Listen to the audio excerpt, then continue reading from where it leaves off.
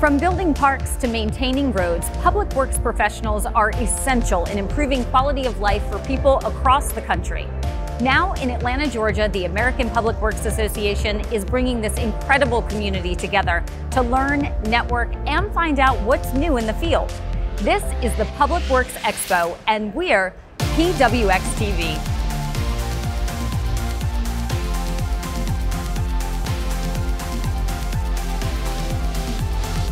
Welcome to the PWX 2024, happening right here at the Georgia World Congress Center. I'm Tara Lombardo, and I'll be here throughout the event to bring you the very latest in the field of public works in a series of interviews and films, with new content available daily across sessions, seminars, workshops, and networking events. It's all here at PWX. We'll be sure to capture and bring you the biggest topics and the most exciting developments. Today, our focus is on new technology impacting public works today, especially in artificial intelligence. We help cities automate their data collection for roadside assets and then use AI to provide condition assessments, condition analysis. We'll hit the expo hall to hear how companies are offering new tools in AI and discuss how public works departments are using AI to change the game for their citizens. It's evolved and developed into a new tool that gives us greater capabilities in certain areas. PWX also features stories from across the country. We'll bring you a series of films about some very exciting public works projects. You can catch the highlights on the show, but you'll also find extended versions available wherever PWX TV is. Where can you watch PWX TV? You'll find our content displayed on screens here at PWX. Switch to the PWX TV channel in select hotels. Find it all online via PWX meeting site, or head straight to YouTube for the full list of content, including extended versions of our PWX film series. PWX TV is produced by Web's Edge. Make sure to like and share on all our social media as well.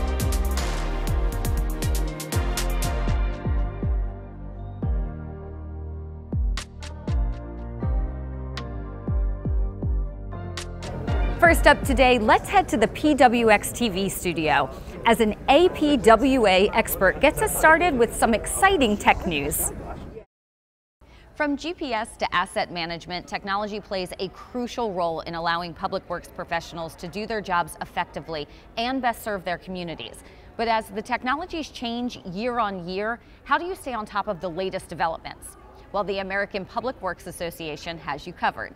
I'm joined by Tracy Peterson, chair of the APWA Technology Committee, to discover the APWA's top 5 trending technologies for 2024. Thank you so much for joining us. Hello, thank you for having me. So tell us, first of all, why this list was created, what was the idea behind it, and how was it put together? Yes, so APWA is really on top of that changing in the environment. Public Works, we've always adapted very well to whether it's an emergency or a trending technology. And so really having the community and the members speak to what is coming up, and we really need to stay on top of it because it doesn't change in an instant. We need to have time, but technology is changing very rapidly. So the technical committee members and the Council of Chapters come up with 16 trending technologies. And then the members actually vote on them. It's quite a game, and so people get really into it, but they have a lot of fun with the identifying the top 5.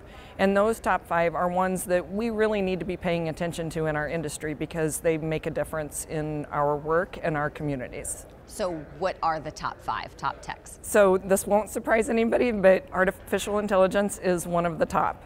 And then we also have GIS mapping is very important to our communities as well. And then we also have lead service, pipe identification. So that is the lead services in the water systems that are going from the mains to the houses. And if you remember stories from Flint, Michigan, that is very important to people's health in our communities. And then we also have sustainability in response to severe events. And so as climate change happens and we see many more intense storms coming through our communities, those actually damage a lot of our infrastructure. And so how can we be resilient to those through green infrastructure or other means to protect those transportation systems? Microgrids are the fifth one. And so the microgrids are important, again, for a resiliency aspect of looking at the energy system and making sure that in the emergency response we can have a microgrid that's going to provide us that energy that we need to get everything back up and running. So how do people get the list, and what do you think we might be looking at for 2025?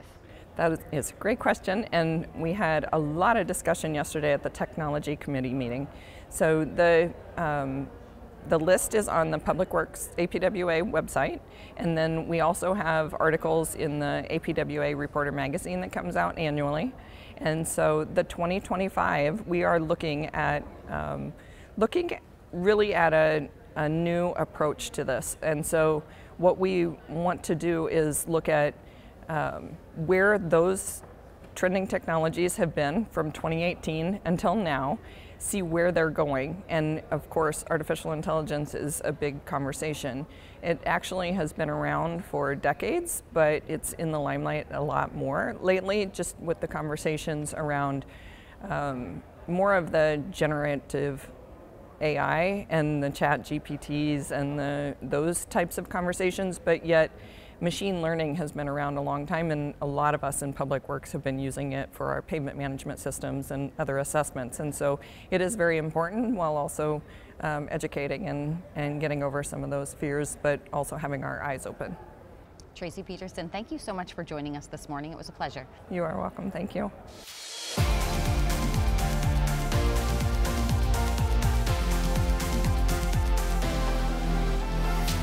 Watch for those technologies as they hit your department in the coming year. Now to a department who's transformed their city through AI and data-driven decision-making. Let's head to Kansas City. Kansas City is a powerhouse when it comes to technology. We use technology as a tool to make data-informed decisions that are driving unprecedented success in our community. Whether it's transportation, solid waste, or street maintenance.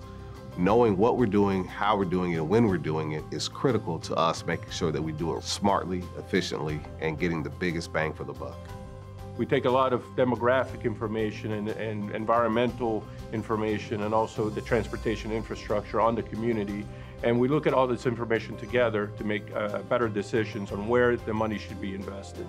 The beauty of our 311 MyKCMO app is that we can meet people where they are. They are able to share information with us and report issues on their phone, digitally, and automatically.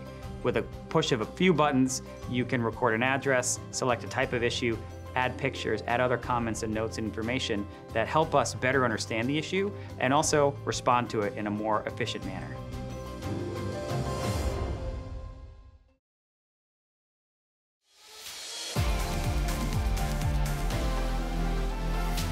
The PWX Expo floor is home to innovators, big and small, in the technology that drives Public Works.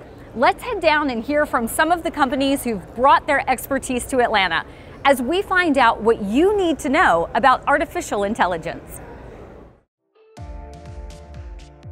We are Beacon Bid. We have a listing of RFPs, bids, projects that agencies have done before. So we collect all of these specifications and we put them in one place. You can search the documents. You can use AI to generate kind of a best of from hundreds or thousands of existing projects that have already been done. And it saves agencies time from having to write it themselves or making the same mistakes that other agencies made. RMT, Roadway Management Technologies. We work with government agencies to help them understand how their roads are deteriorating. We actually utilize a few different types of sensors that are all working together, being layered over by AI to hone in on a very accurate PCI metric. So we are Blinksy. We help cities automate their data collection for roadside assets and then use AI to provide condition assessments, condition analysis on anything that on the roadway, whether that be pavement, signage, guardrails, and help their maintenance teams. We can collect on an entire city, provide condition on those in a matter of days rather than weeks or months. We provide road hazard information as a services through our AI-equipped dashcam device. It will automatically detect objects that it is trained to do. We did a lot of machine learning, deep learning to train these models and detect the objects, and it's just expanding now.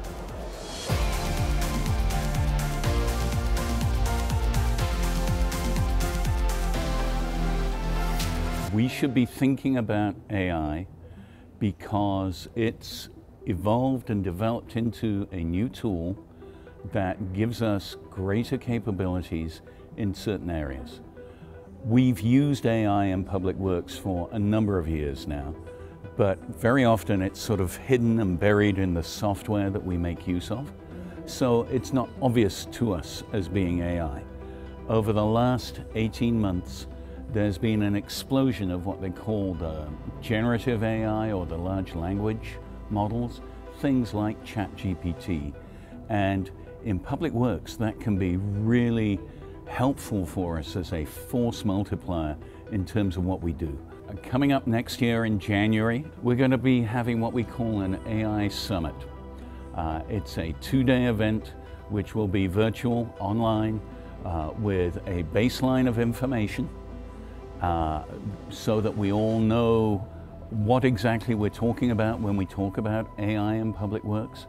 And we're also going to add to that some case studies that really show how we can get great value out of AI in everyday Public Works operations. And also, we have, as part of the structure of APWA, we have a technology committee. The technology committee, like all the other committees, has knowledge teams. And if you would like to get involved, simply reach out to an APWA staffer and let them know you're interested and excited about the technology side of things. And we would love to have you on our knowledge team for the technology committee. We want to be able to share people's experiences using AI, and we want to bring in new insights and new ideas into our association so that we can better serve the public.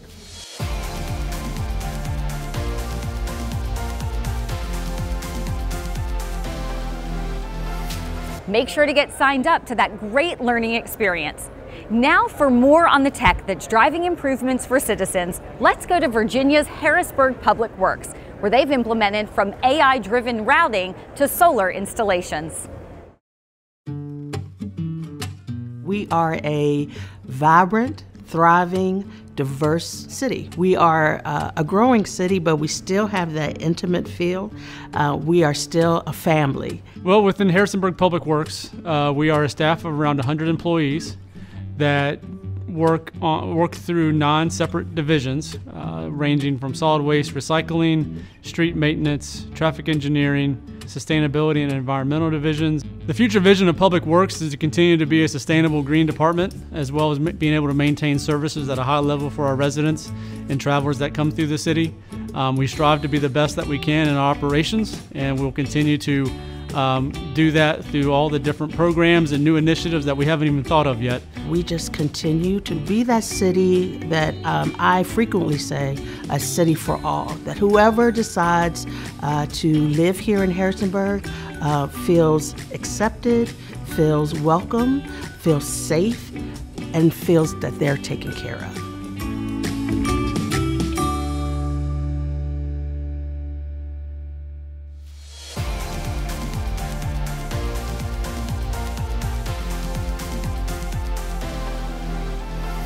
Preparing for adverse weather events and supporting communities when they do strike is a key part of Public Works' role across the country.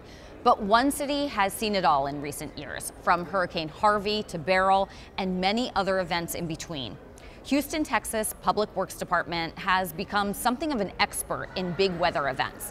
Now, to hear more, we're joined by Randy Mackay, who is Houston's Chief Operating Officer. Thank you so much for joining us today. Thank you for having me. Of course. So in speaking about weather, speak specifically on how important and how big a part that plays in the day-to-day life in the city of Houston. Yeah, it can't be understated.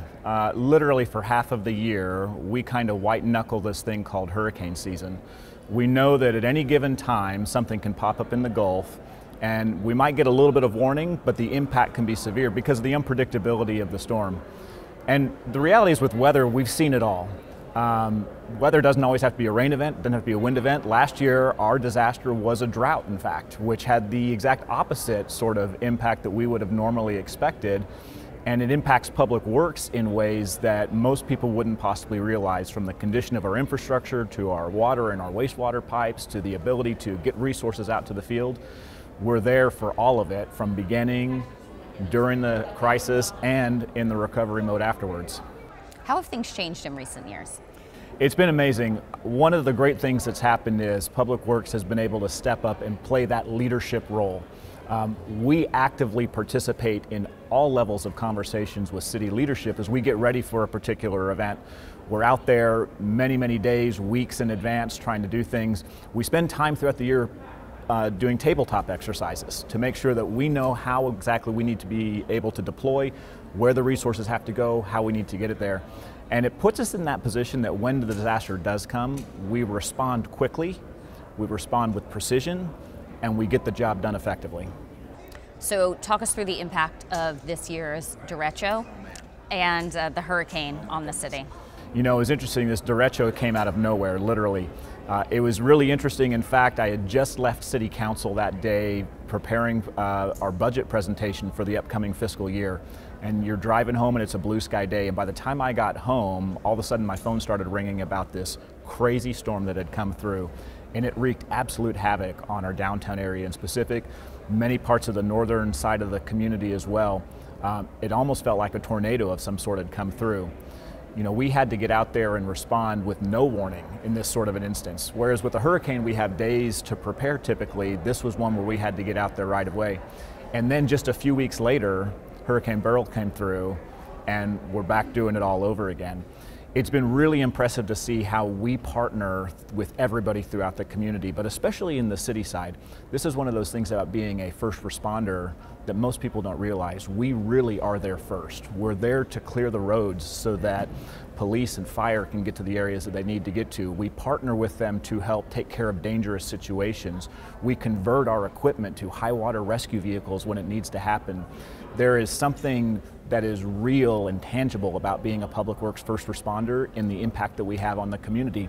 And don't forget, we're still providing services through and after. The water still has to get to people's homes. They've still got to be able to flush their toilets. And we might have some challenges in being able to deliver that, but we deliver it nonetheless. So now that you have all of that expertise from Houston, what recommendations do you have for other cities, big and small? Be in the conversation. It's one of those things that can't be undersold. Be there with your elected leaders. Help them know that you're not just a response resource, but that you're an active participant in these events. Figure out ways that you can provide more and higher levels of service throughout that, so that you can get to the point where you're able to be more predictable, proactive, rather than just responsive. The response is incredible, and that is a really important part of it, but you can do so much more from a public works standpoint to help your municipality be ready to go when disaster strikes. Great advice. Randy Mackay, thank you so much for joining us today. Thanks for having me.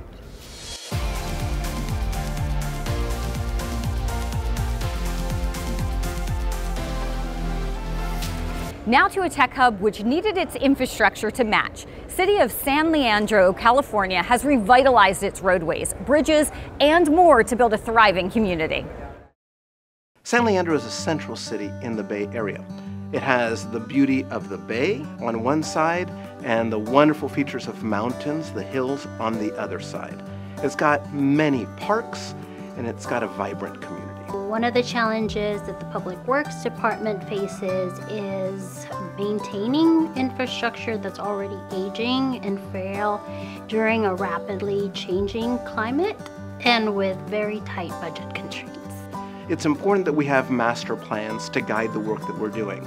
And whether it's the bicycle pedestrian plan, whether it's the stormwater plan, whether it's the sewer system master plan, the tree master plan, each of those affords an opportunity to not only structure the the work that needs to be done, but also provides us the metrics to demonstrate that we are making progress, which in the end makes our residents happy. San Leandro residents should care about infrastructure because it's what keeps our community moving and connected to each other, to their services, and directly affects our quality of life.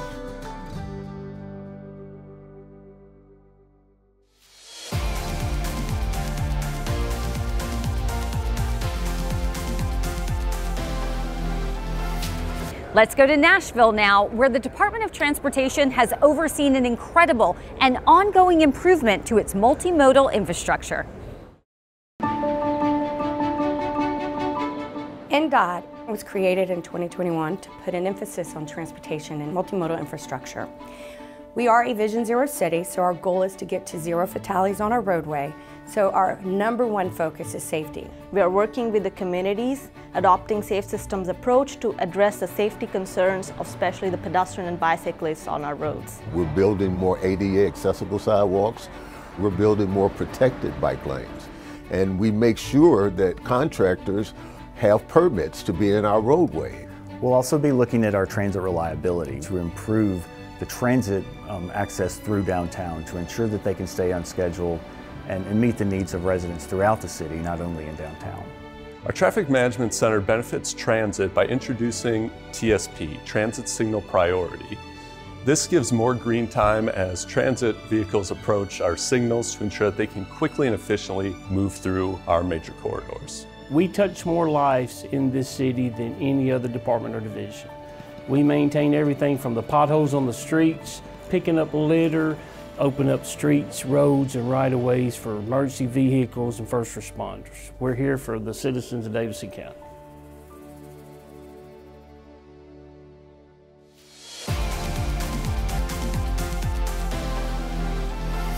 Artificial intelligence is a buzzword across all industries, but with an endless flow of data about the assets and resources they use and about the environment they work in, Public Works could be one of the areas most primed to benefit from AI. We're joined now by Wyatt Darnell of Doppler, a company with an end-to-end incident response solution, and City of Palmdale's Robert Wagner to discuss how Public Works might best use this ever-growing technology. Thank you both so much for joining us today. Thank you for having us. Thank you. So, Robert, how entrenched is AI in the world of Public Works? AI is getting more and more entrenched in Public Works. As the technology becomes more and more available, it's really we're starting to see it with detecting potholes. There's a whole slew of things out there now with AI it's starting to really become really big in Public Works. And Wyatt, how valuable a resource is AI to Public Works, and what makes it especially valuable in your field? Yeah, absolutely. I'll hit the first part. So I think what makes it really valuable to Public Works individually, it's kind of first, I think we have to describe like what AI is. And so AI in two senses is like a generative piece where you can kind of generate content. I think it's really valuable for the kind of the front side, the administrative side. And then for operational folks, AI on the discriminative side is also really valuable to, like what Robert said, detect potholes and help with operational things, detecting emergencies, things like that. For Public Works, I think we've slowly seen this adoption, but we're still really early, right? But as things keep moving forward, I think it's going to be a game changer for the industry. And Robert, how did the City of Palmdale choose to bring AI into your response management for the spring of 2021? So our main goal was to cut down on our response times, making sure our emergency calls were going to the right departments at the right time. And that was something that Doppler provided us with, and we've significantly reduced our dispatched call times and response times have all reduced significantly.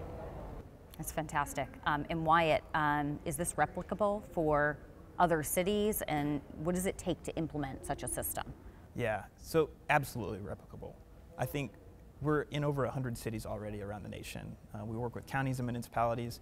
It's also important that as much as we're focused on Public Works, this is applicable to public utilities. So water, wastewater, electric, gas, solid waste. And as far as like what it takes to implement the solution, a lot of the work is actually in training that AI, which we did years ago. So that upfront cost of being able to understand where these problems are and how they arise is already done. So for cities to kind of adopt this, The biggest thing is to work to understand how they operate. And we want to match that. We want to understand what those emergencies are and get them moving forward. So having said all of that, this question is for both of you. What advice would you give public works professionals on how to implement this moving forward? What benefit can they get from AI in their own departments? I would say jump in. Start doing it, start doing your research and find where AI can really help your organization become more efficient. And that was something that we really looked to do. Yeah, absolutely. I agree with everything Robert said. I think what's also scary is that like AI is this buzzword and a lot of people don't quite understand how it's being applied. But look at, Robert and what Palmdale's done, several of, other municipalities and utilities that are doing this. Look to them to see where that expertise lies and how it's being applied. And then in the future, follow that suite. But obviously it's at your own pace, but I think from what we've seen, it's, like I said, a game changer for this. Fantastic, great information. Thank you both, Wyatt, Robert, thank you for your time. Thank you for having us.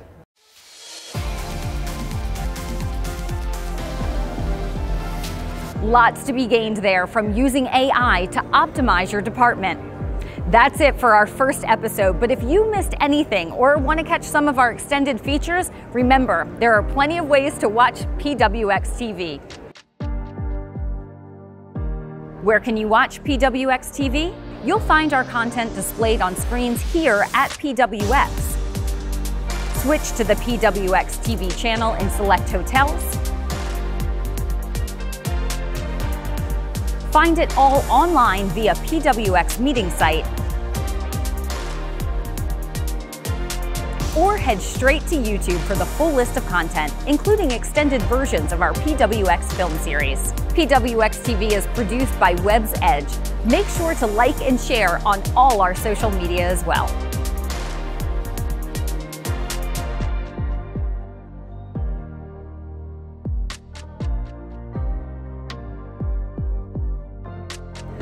So we've covered the tech, but what about the workforce behind it? As public works departments seek to engage and grow their workforce, we'll have more insights tomorrow on how. Until then, have a great day, and we'll see you tomorrow.